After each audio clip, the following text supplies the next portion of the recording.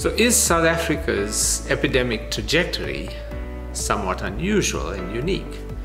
Well, the answer is that when you look at countries that have reached 100 cases, generally, and this applies to almost all countries, when they reach that point, there's almost a point of no return. In other words, the epidemic grows exponentially.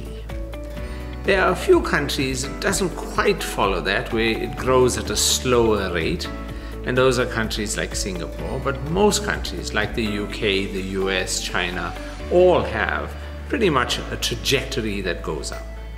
South Africa is somewhat different. We started off on that trajectory, we started off going in that exponential line, but then we turned.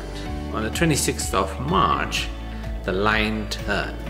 And when it turned, the South African epidemic became a flat line, or it's increasing at a very low level. And that's quite unusual. There is no other country that has a very odd looking line like that, and I refer to it, it's a line with a knuckle in it because of the way in which the line turns.